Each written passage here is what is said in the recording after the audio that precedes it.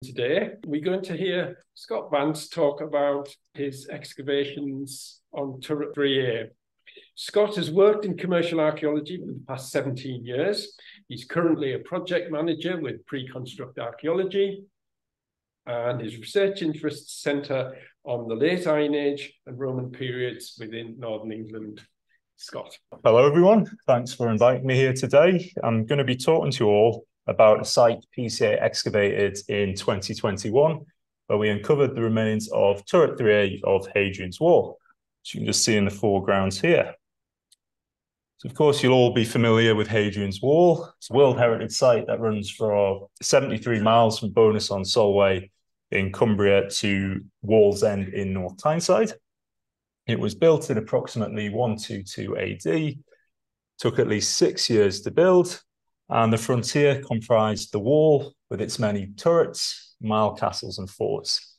There's a ditch to the north and also the earthwork to the south of Valham, but that doesn't continue past Newcastle. So as part of a planning application in 2015 for student housing, an evaluation was undertaken at the site that found Hadrian's Wall within 2 of their trenches. So because of this, Tyne and Wear Archaeology Service requested further work on the site in the form of an excavation. So this is when my company, PCA, got commissioned to do the work. So under the guidance of Historic England, PCA were tasked with exposing the line of the wall. So we'd clean it, map it and photograph it, but we weren't allowed to excavate any of it because where we found the wall, the development was going to be redesigned so it's preserved in situ. Excavation was limited to any berm obstacle pits and the northern ditch. So here's northeast England, Newcastle. We're all sat down here tonight. And the grey line is the line of Hadrian's Wall, and the site is approximately 1 kilometre east of Newcastle city centre. And here is the site itself. So we're on top of the western side of the Ousburn Valley. Got the Ousburn down here. So you've got Stepney Bank to the north, Froe Hill Road to the west, and Coquet Street to the south. So unfortunately, no remains of Hadrian's Wall have been found in the valley itself. You do have the postulated location of Mile Castle 3 on top of the eastern side of the valley. And then to the west of the site, you've got a few areas at St. Dominic's Priory and Red Barns Housing Estate. And then we found the turrets just down here. So not exactly on the top of the hill, it's been moved slightly down a bit. So the measured location for Turret 3A was meant to be 300 metres to the southwest of the site, around Melbourne Street, where Durham University found remains of the wall in the early 2000s. So this is the site itself. So this was previously the location of the Norris House, which is a 20th century warehouse, just opposite the Tanner's Pub. So the area around Newcastle includes the largest stretch of unlocated remains of Hadrian's Wall across the whole frontier. And previously, no reliable remains of any turrets had been found east of Turret 7B. There is Turret 0B that was found at St. Francis, but this was found by workmen in 1886 who were building a house, so it wasn't archaeologically excavated, and since its discovery has been attributed to both a mile castle and a turret. But most archaeologists are in agreement now that the description better fits a turret. So what do we know of the course of Hadrian's Wall within the vicinity of the Ousburn Valley? So this really good image is from William Stuckley's Itinerarium Curiosum. So the image and the accounts in the book were from 1725, but the book wasn't published until 1776. And this is the view westwards from Biker Mill Hill, where you can see the line of the wall still survived in 1725. You've got the northern ditch, you've got Newcastle in the distance, Benwell Hill, and then Shields Road, Biker Bank, and this is the Ousburn Valley just in the distance. So unfortunately, there's nothing shown on the site I was excavating, but it does show the fort above Ousburn, which is this little structure here. So in the spacing scheme, this would make it Mile Castle 3. So in the book, He writes, I pursued the Picts Wall beyond Pandon Gate to Biker Mill Hill. It passes a very deep valley at Ousburn, so ascends the opposite hill very steep, a rivulet running now in the ditch. Having mounted the hill, is a square fort left upon the wall. Some of the foundation of the wall of the fort and of the Picts Wall itself is visible. So several other antiquarians also cover the area, luckily. So I'm going to quickly summarize these rather than read them verbatim. You'll be happy to hear. So starting with John Horsley in 1732, he states that there is the visible foundation of a castellum, which is a mile castle, at the top of the eastern side of the valley. So that would be Mile Castle 3 again. He also mentions several ruinous heaps of stone, which are attributed to turrets, and that the line of the wall passed through the grounds of the house at Red Barns, which is the top of Stepney Bank on the western side of the valley. So Red Barns appears a few times in antiquarian accounts. It used to be an old house and gardens just opposite the site to the west. He also mentions that the northern ditch is still visible. So John Brand in 1789 also corroborates the position of Mile Castle 3, recalls seeing stones taken from the structure to build an adjoining house. The ditch can still be seen, which is described as very deep, with many square stones observed along the western slope of the valley that he attributes to robbed out stonework from the wall.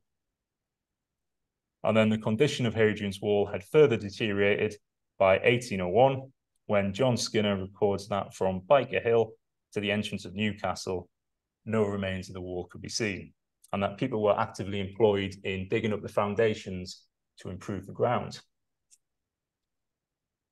So in the same year, William Hutton records that part of the ditch had been levelled and converted into a bed of potatoes. The proprietors will allow gratis, he states, during 3 years to anyone who will level and improve the ground. And then 50 years later, John Collingwood Bruce states that nearly all traces of the wall are destroyed between Biker and Newcastle. And then he also reiterates the location of Mile Castle 3 because he found 2 large work stones that he was convinced formed part of the gateway to the Mile Castle. And then in the first edition of the Handbook to the Roman Wall in 1863, he adds that in the vicinity around Red Barns were heaps of loose stone that had been taken from Hadrian's Wall, as coarse Roman mortar could still be seen on the blocks. And depressingly, he also adds that if the pilgrim can detect any trace of the wall or fosse, which is the northern ditch, on either of the banks of the Ousburn Valley, he will be fortunate. So what have archaeologists actually found in and around the valley? Well, not much. There's been 26 investigations within the valley itself. So the extrapolated line of the wall is shown in green.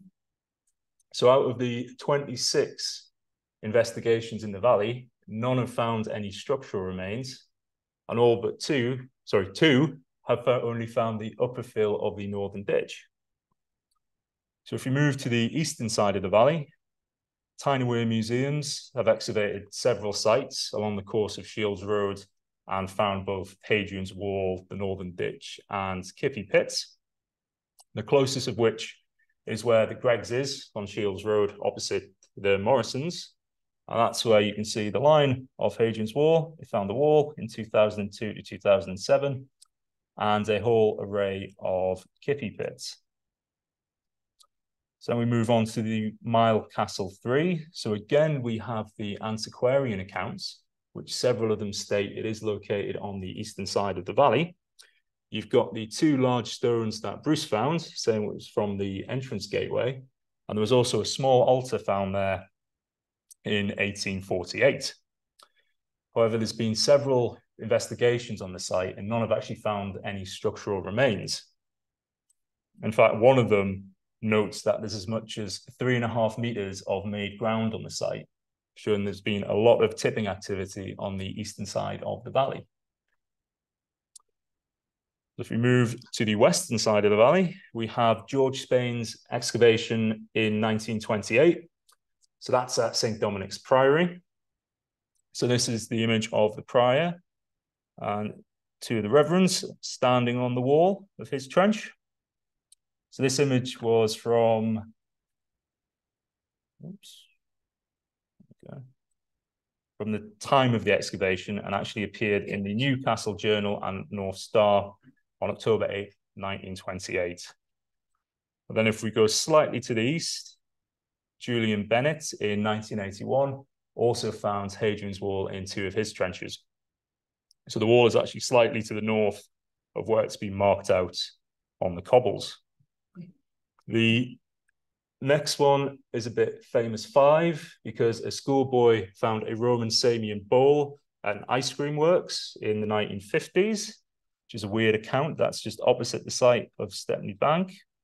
And then on our site, which is shown in the dashed red, George Spain also put a trench across that one. He found the northern ditch, but failed to find any remains of Hadrian's Wall itself.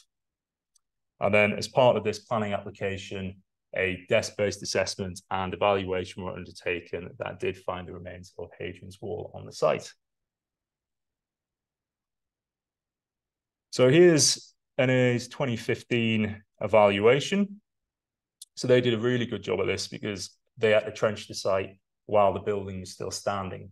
So they had to work under artificial light, which I can imagine would be a nightmare.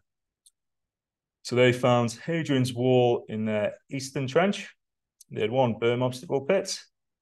They exposed the ditch in the top 3 trenches, but again, they couldn't get to the base of it due to health and safety constraints. So they couldn't widen the trench to get near the foundation, so they were limited on how far they could actually dig. And then in the other trench, they had a robber cut and a pile of collapsed stone from the wall as well. So finds were rather sparse on the site, with only one spindle whorl which had been refashioned from Roman Samian pottery. So this had been made from Central Gaulish ware, so that dates from the middle of the 1st to the end of the 2nd century, but of course you can't rely on the spot date because it's been refashioned into another object. But it has been noted that the reuse of Samian pottery to make spindle whorls is primarily a late Roman phenomenon, not always, but primarily. So this is the 2021 excavation. So this, the east-west axis. So this is where we just had to expose the line of Hadrian's Wall. So again, we couldn't do any excavation. It was just cleaning, photography, and then mapping where the structure was. Excavation was limited to any berm obstacle pits and the northern ditch to get any samples.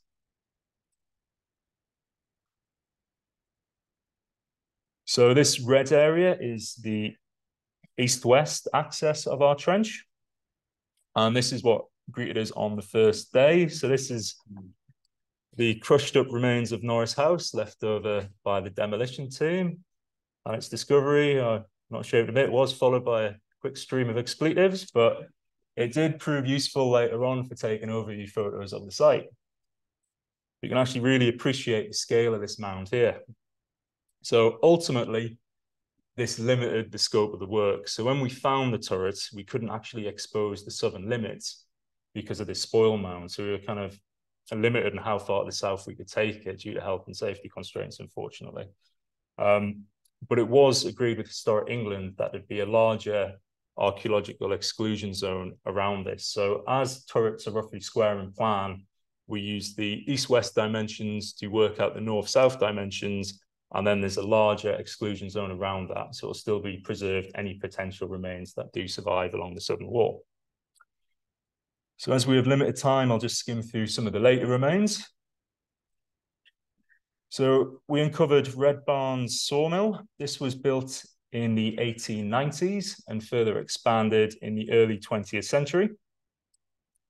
So this occupied the majority of the central and western part of the site. So this is likely why George Spain didn't find any remains of Hadrian's Wall when he was trenching the western area, because it's got several deep foundations cut into the natural, as well as large machine bases. Below that, we encountered medieval developed soil. So that contained a small assemblage of pottery dated to the 13th to 14th centuries. We even found a medieval jug handle on the first day lying on top of the site. So there's obviously lots of medieval activity in the area. In the distance, you can see my colleague re-excavating NAA's trench. And you can just see a few of the stones of Hadrian's wall poking out through the deposit. So at this point, we knew we had the line of the wall, but we had no idea we'd actually expose the turret. So after a few days of cleaning, we had this. So this is the northern wall of the turret, heavily disturbed. There was no surviving internal floor level. We've got the western and eastern walls continuing under the spoil mound, and it also continues to the east down into the Usburn. And then, of course, 6 berm obstacle pits at the front. So there are at least 160 turrets along Hadrian's Wall. That includes the early example at Pike Hill that predates the wall, as well as Peel Gap Tower. That's a later observation tower that appears between turrets 39A and B. However, only 57, including this one, have been archaeologically investigated. The numbering system was created by Rob and George Collingwood in the 1930s, or actually 1930 was created. And this goes from east to west, from Wallsend all the way to Bowness-on-Saltway. So you have 2 turrets between each mile castle, labelled A or B, and they're labelled after the mile castle to the east. So this is the first one in the sequence, and the closest mile castle would be mile castle 3, making this turret 3A. And this was originally thought to be 300 metres to the southwest of the site on the Melbourne Street area. So this slide shows all remains uncovered on the site. So geological deposits were exposed across the entirety of the trench. They were firm clays around the turrets that quickly changed to softer deposits of sand to the west and the north. Cut into that with the different elements of Hadrian's Wall. So we have the turret, the berm obstacle pits, and the northern ditch. So we've extrapolated the line of the wall to the east. That's just following on the same alignment as the turret because we have nothing to adjoin it with in the valley itself.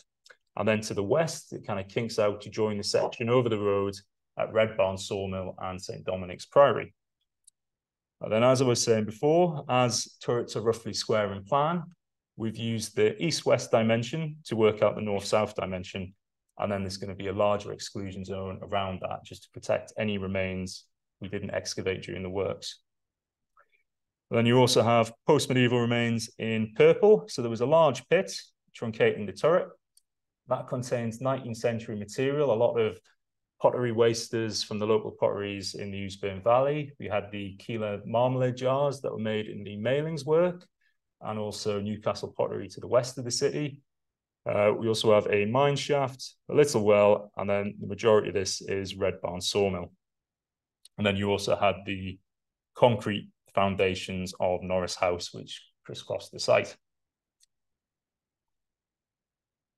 So before I start picking apart the different elements we found, I'm just going to give you a bit of background into turrets for those of you who aren't familiar with Hadrian's Wall. So turrets functioned as observation towers. There was 2 located between each mile castle. They were spaced at just under 500 meters apart, which is very close to the maximum distance where you can recognize military uniform and therefore friend or foe. In plan, they're on average 5.8 meters squared externally and around 3.9 meters squared internally.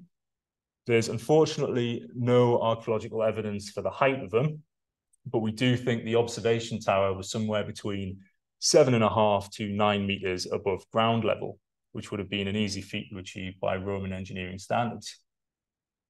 And then this slide shows 3 of several possible reconstructions of turrets.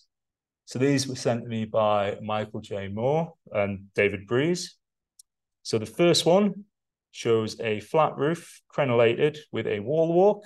The second one has a wooden shingle roof with observation platform and wall walk. And the third one has a tiled roof, observation platform, but no wall walk.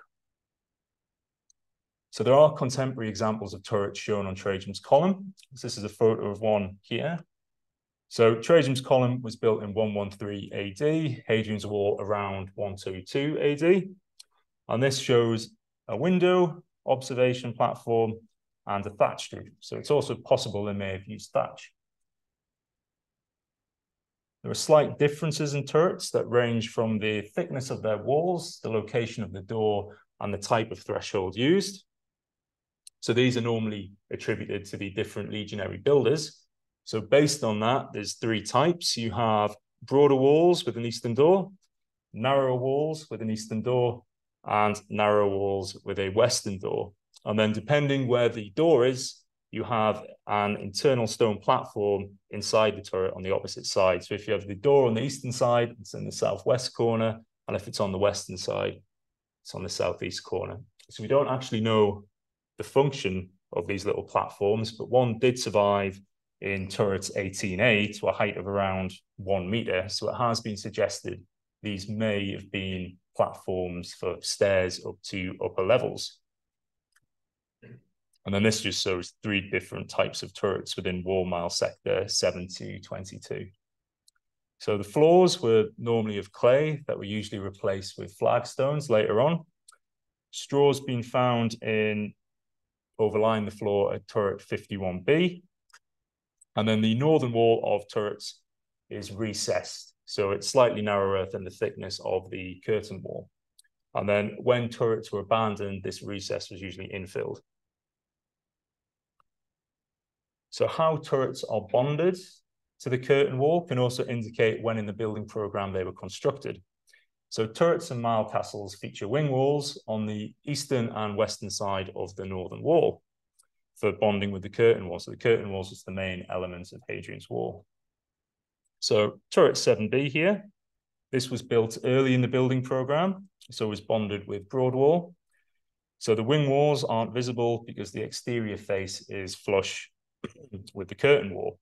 However, when it was decided to reduce the thickness of the wall from 10 Roman feet to 8 Roman feet, this created a point of reduction. So you'd have the narrow wall bonding with the turret, but this would expose a certain amount of the lower wing wall.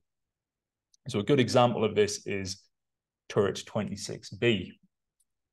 So this was constructed during the decision to actually reduce the wall. So the western side of the structure is bonded with broad wall. However, the eastern side is bonded with narrow wall. So this creates a point of reduction only on the eastern side, which you can see here in the plan.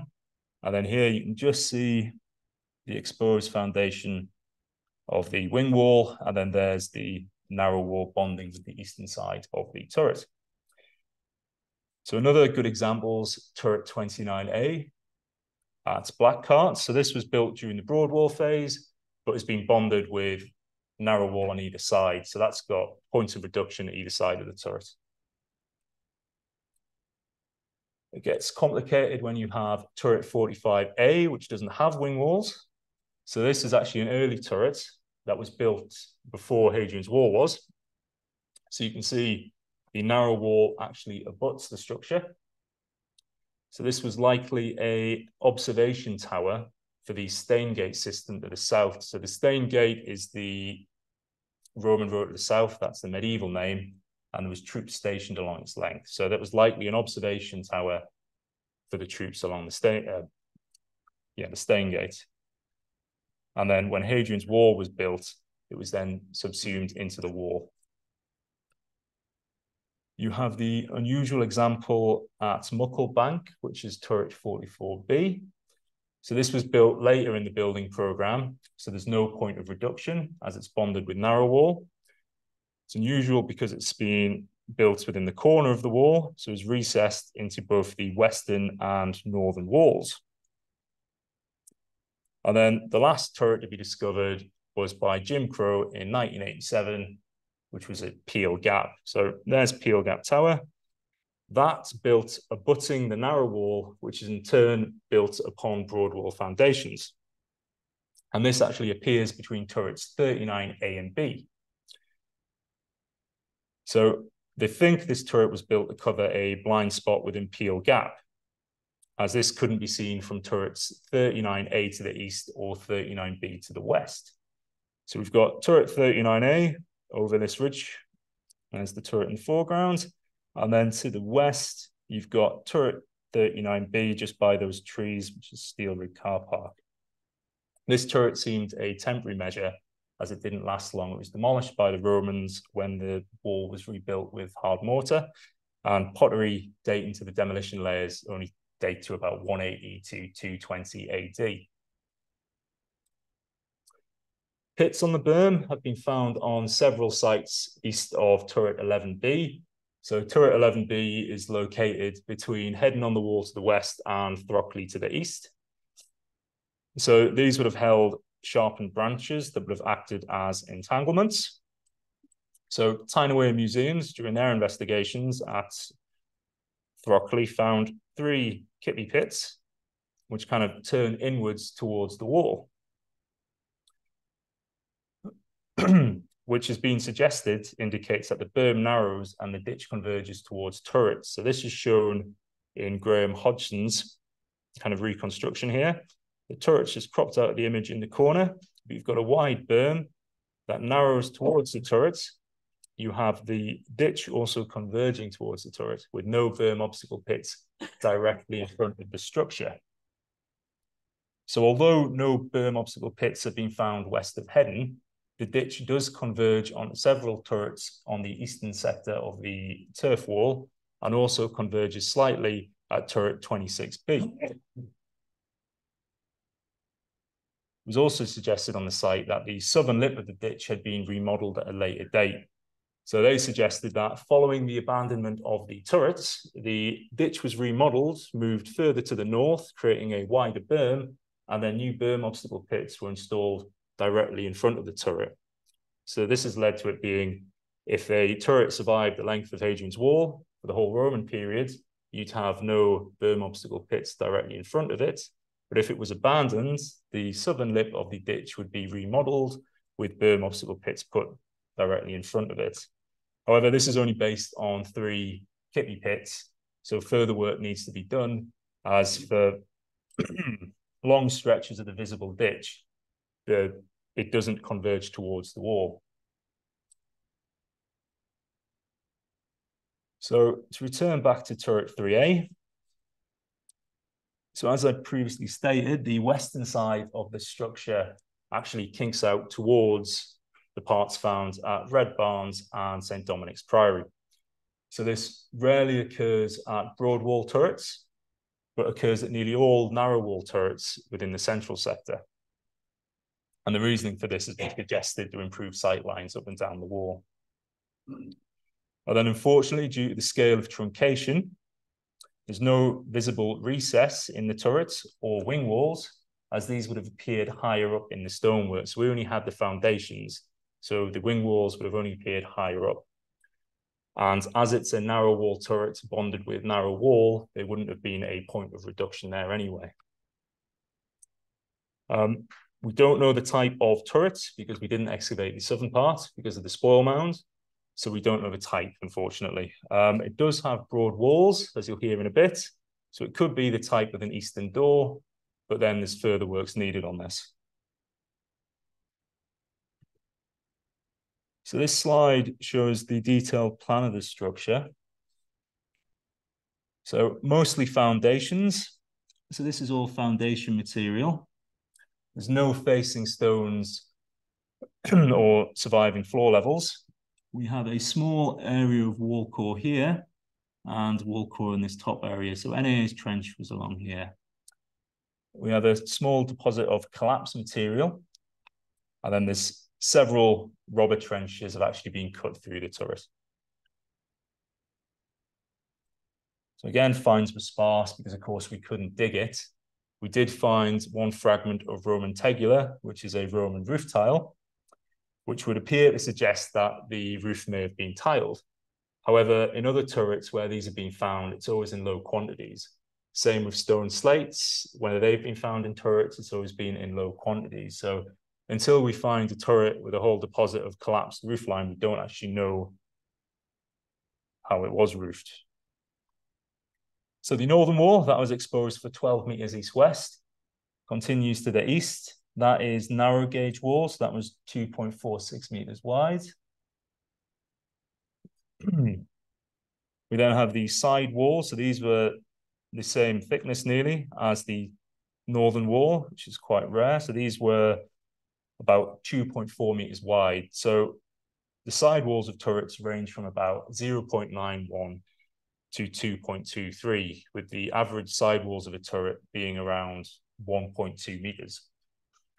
So the side walls at turret 3A are actually twice the size of the normal wall. And then externally, turrets in plan were about 5.8 meters squared. Turret 3A is 10.26 meters squared. So it's almost twice the size of the average turret. So here's a couple of sections from the eastern side of the trench. This is where NAA's trench was. So we have the foundations, wall core above, that's wall core, and then you can see the collapsed stonework here. So this stone and this stone are the same one. It's just looking to either side. So these two actually might be facing stones from the wall. So the foundations are partially exposed in the eval trench and found to be over 0.64 meters deep, with wall core surviving to a maximum height of 0.58 meters.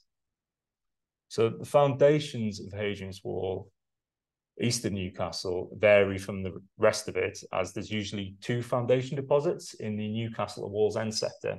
And in fact, there's 3 at Durham site on Melbourne Street. So it's been suggested that this represents an additional amendment to the scheme of building Hadrian's Wall. So as long with the narrowing of the wall, the plan also changed in the different foundation layers east of Newcastle. So you can see how disturbed these stones are here. This is the northern wall. So there's a robber cut along the length of this. There was another one on the western wall, and there was 2 on the eastern wall. And then you can make out the 19th century pit in the corner there. It's kind of coming up in the section. So the next 2 slides are just to show you some examples of upstanding turrets, just to show you actually how large turret 3A is. So this is the lovely example, turret 7B at Denton. So turret 3A is at least 4.43 meters wider east-west externally and 1.65 meters wider internally. So this means turret 3A has got substantially wider walls. Got the lovely example at turret 26B in Brunton. So again, this is the one with broad wall to the west and narrow wall to the east.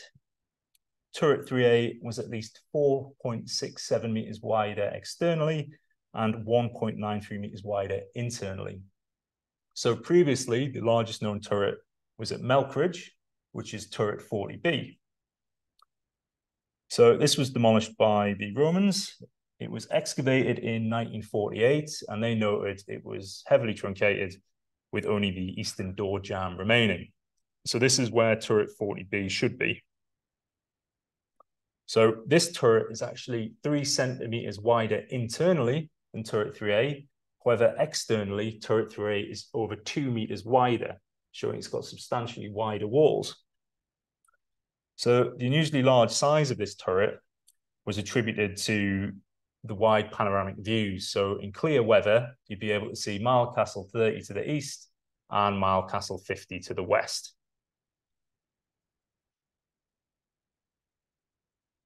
So this is the view from the turret. So excellent views to the west, the Newcastle 50, Great Chester's Roman Fort, as well as the next turret, which is turret 41A at Core Gap. Brilliant views to the north. You've got the site of turret 40B just in the foreground, with turret 40A just on the ridge here. And then views of Newcastle 30 to the east in clear weather. And then coming around to the south, you'll be able to see the Staingate Roman Road cutting across the fields. So signalling towards this Roman road would have been incredibly important prior to the fort decision, because all the forts would have been aligned along this road. We can just see cutting across the fields in the distance. You also have the Maiden Way Roman Road in the valley over there. before returning to the east, where you can see Newcastle 50.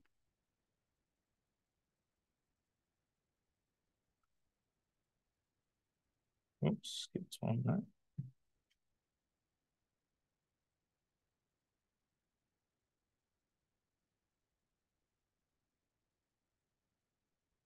So turret 3A was also sited in a prominent position within the landscape. So this image was kindly produced by Eric Grafstall using EU digital elevation model over Europe data. So this is the location of turret 3A. So on its measured location, it should be around here, 300 meters to the southwest, but it's been moved to the northeast. The likely reason for this is to enable greater sight lines up and down the Ousburn Valley. So from this location, you can see up and down the valley, but also two navigable reaches of the River Tyne to the south. So this is when the spoil heap actually proved useful. So I'm standing at about 7.5 meters above ground level. You've got the foundations in the foreground, got excellent views to the northeast towards the valley. You would be able to see Newcastle 3 to the east, but you've got student housing blocking the view. But from the other side of the valley, with our site in the distance, you've got brilliant views. So Eric also kindly undertook a view shed analysis from the turret.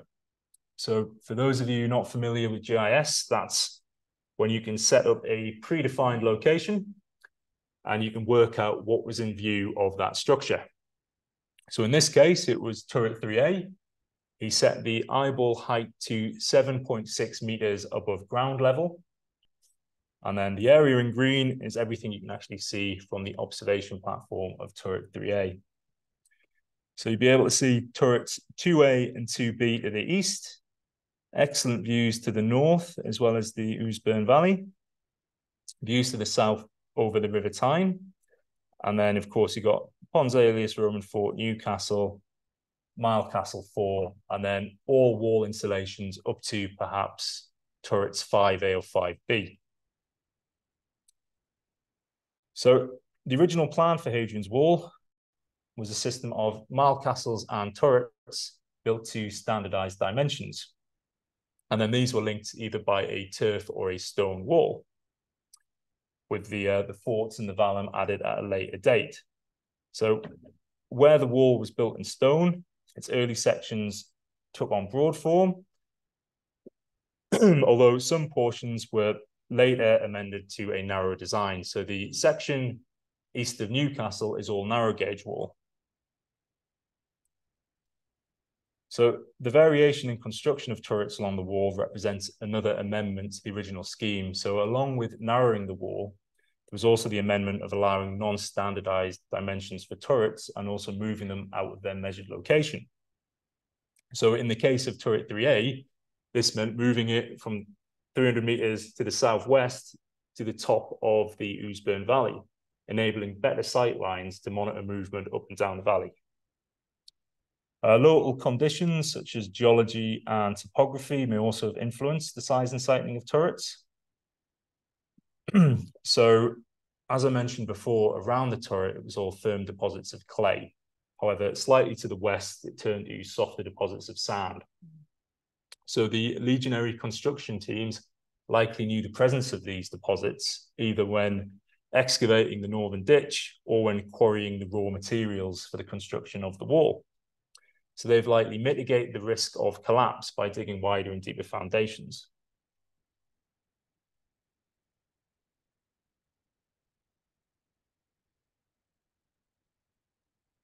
So no other structural remains survived of the wall west of the turret. Unsurprising, as this is where you get the softer deposits of sand.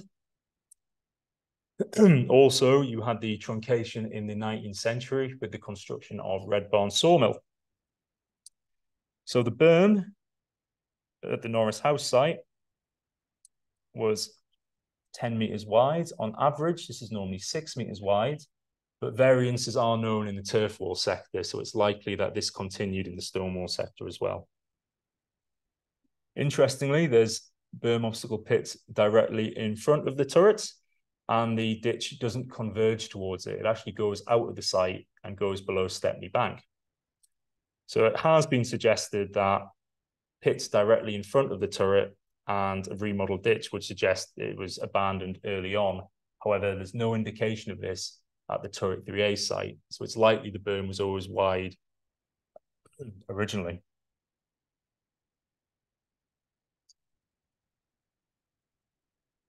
So here are the 6 berm obstacle pits, my colleague excavating one of them. So 6 survived. They were oval in plan with maximum dimensions of 0.92 by 0.84 and up to about 17 centimeters deep. Fortunately, the fills were sterile. We had nothing to firmly date them, and there was no preservation of any wood from any entanglements. However, their form and plan and location directly in front of the structure indicates that they were berm obstacle pits. So there are several types of defensive pits on Roman frontiers. There are the kippy pits, which are the entanglements of intertwined arrays of branches. You have the lilia, which are entrapment pits with sharpened stakes at the bottom. You also have the open pits, which are just large pits to slow down attackers. And then you also have Flechtwerkzahn, which are irregular patterns of post holes with discontinuous lengths of fencing. And they're found on the Rhaetian limes in Germany. So because of the size of these, we don't think they're open pits, much too small. So we likely think they are kippy pits, which is the same conclusion reached by the archaeologists at Tyne-Wear museums when they were excavating along Shields Road. So moving on to the ditch, this was exposed in the northwest corner of the site. It was a sizable feature measuring over 8 meters wide. It was just over 2 meters deep. And preservation of environmental remains was excellent because of a natural spring just to the west of the site. It also meant that digging it was a right pig. So here you can actually appreciate the scale of the ditch here. So both my colleagues are about 6 foot tall. You've got the ditch coming down here and then going up here. So it's an absolutely massive feature. So we recorded this section, and we think only the lower 0.6 meters of deposits are actually contemporary with the wall. So we have no firm dating evidence again, unfortunately, but because it represents the initial natural silting, it's likely contemporary. Although it should be kept in mind as, because this was a maintained feature, there'd be several cleaning episodes, so there's likely been a lot of information lost when it was maintained over the years. So environmental samples revealed that the edges of the ditch were initially colonized by annual herbaceous plants, which favored insects like the caddisfly. However, secondary fill of the ditch showed a change to an environment dominated by rush seeds, but without the insects. And then it reverts to the original environment again, to one that was more persistently damp without the standing water. So luckily, Don O'Meara is present tonight, kindly had a look at these samples. And he suggested that this may represent a period when the ditch was infilled with material, creating a stagnant environment conducive to rushes, but not one with standing water, which would allow either the breeding of caddisflies or the buildup of deposits containing insect remains. So speculatively, he suggests this may represent the period between 142 to 162 AD, when the frontier moved to the north, when everyone went to the Antonine War, with a cleaning episode largely removing the infill and allowing the resumption of an open standing water environment. So again, the source of the water would be the natural spring to the west of the site. So the top 1.82 meters of the ditch's fill dates to the post-medieval period. So it's clear the feature remained open for a considerable period of time. And if you see the ditch in the central sector, it's still open, as well as at 26B. Finds assemblage from the deposit suggests a 19th century date for the majority of the infilling, which would kind of correspond to the antiquarian accounts, where people were actively employed to infill the ditch to improve the ground. And then the uppermost deposits in grey, that's all modern material from the construction and demolition of the sawmill and the construction and demolition of Norris House. So the discovery of Turret 3A at the top of the Useburn Valley has provided new insights into the construction of Hadrian's Wall and its installations. It indicates that local factors influence the positioning of structures along the wall and that strategic interests outweigh the original spacing scheme. The turret is the largest yet discovered, with its substantial size perhaps linked to the wide panoramic views, because it's been moved again to the Useburn Valley, so you can see the valley and the River Tyne to the south. So turrets are known to vary in size, especially in the central sector, and it is possible that along with placing of forts on the wall and the narrowing of the wall, there was another amendment in the form of having non-standardized dimensions of turrets. So at least 2 levels of foundations are noted in the Newcastle to Wall's End section of Hadrian's Wall. That indicates a variation from the earlier norm, and it's possible that the size of turrets followed suit. And then unfortunately, because we couldn't dig the structure, because it's all going to be preserved below the development, we didn't get any finds to actually suggest when it was abandoned. So if you can rely on the late Roman date for the Samian spindle whorl found during the 2015 evaluation, which you can't really, because it's from the collapsed material, but if you did, it would place turret 3A with others such as turrets 44B at Mucklebank and turret 7B at Denton that continued past the late 2nd century because they occupied kind of important strategic locations. So PCA's investigation has shown that significant remains relating to Hadrian's Wall can and do survive within the more built-up areas of urban Tyneside. I'd quickly like to thank a few people before the questions. So Property Design Associates and the Cassidy Group, they've generously funded the work and they've been great from the get-go while doing this. Special thanks to David Breeze and Michael J. Moore for providing the images of the turrets and letting me use them, especially for David Breeze for sending me several plans of the turrets and a load of information. And of course, Jonathan McKelvey for giving me permission to use the images of the excavation on Shields Road. So the site will be published in an upcoming edition of AA, but as it's still going through planning, I don't know when that will be.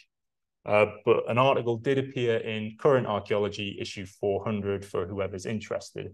So that is available online, or feel free to email me and I'll send you a PDF copy if anyone is interested. And of course, I'd like to thank you all for listening tonight.